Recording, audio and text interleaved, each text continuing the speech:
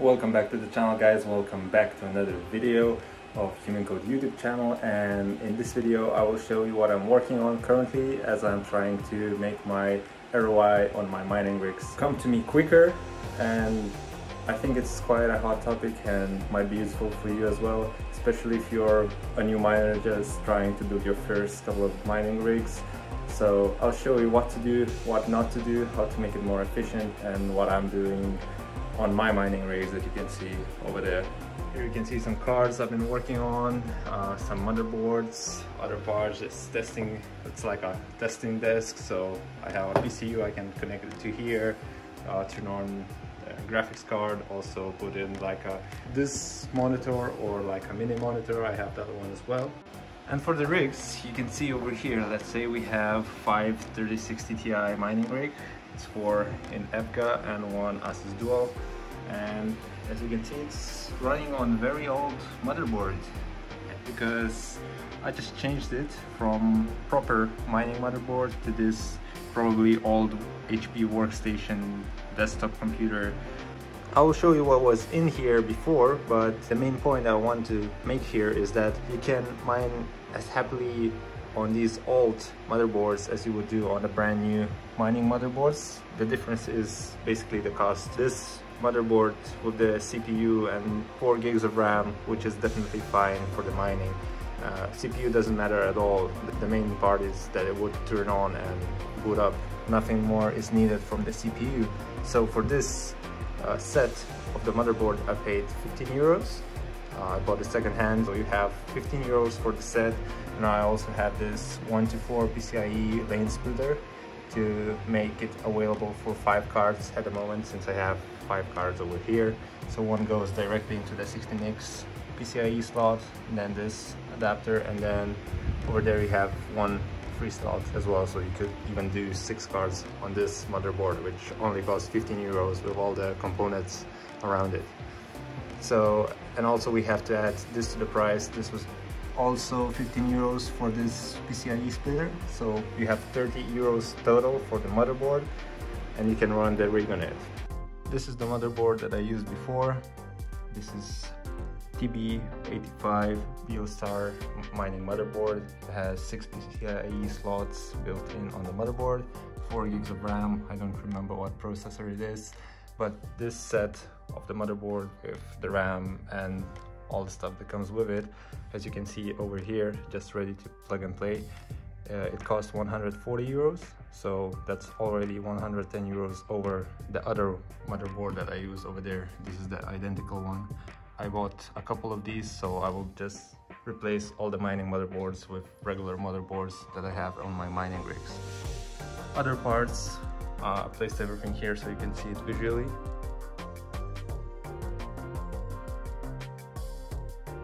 People mainly use SSDs on the mining rigs, and most of the times they go for 240 gigs, sometimes even 500 gigs SSDs, and this is unnecessary, since when mining with Linux for mining, which is like HiveOS like I'm doing, you only need 8 gigs of memory, so regular flash drive of 8 gigabytes is more than enough, and these cost like 5 euros per piece, while this one in 240 gigs will go for around 25 euros, so you're saving some money on that as well.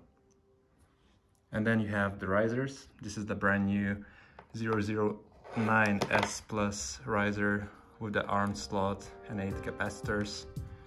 It's cool to have, looks good, but does exactly the same job as this old one would do. This is 006C riser, still has the 6-pin. That's basically everything you need. And I paid 2 euros for this one, while this costs brand new 6 euros. So if you have like 6 cards mining rig, you are saving 6 times 4, 28 euros only on risers, while using some old ones which still works and does the same job for you. So I just did some calculations, and from what I showed in my exact example, for this rig, for 5 cards rig, I used 205 euros in those, let's say, expensive mining motherboard and other parts like risers and SSD. So that costs 205 euros just for the side components, not calculating the cars here. So 205 euros for the fancy components and 45 euros for the simple old components that still does the same job. So the difference is pretty big, 160 euros. If you calculate what 5 cards are doing, that saves you like 1 or 2 months of your ROI.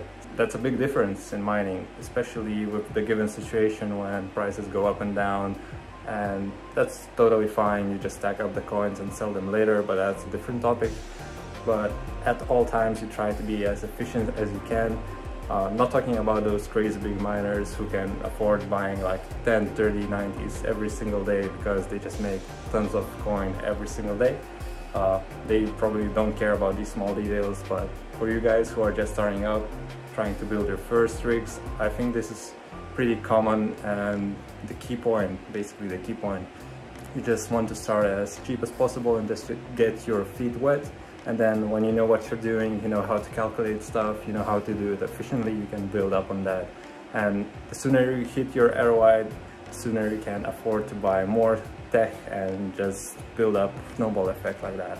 So another thing to save your money on is the mining rig frame, obviously. So this is professional rig frame. I don't know the exact model, but these go for around 200 euros.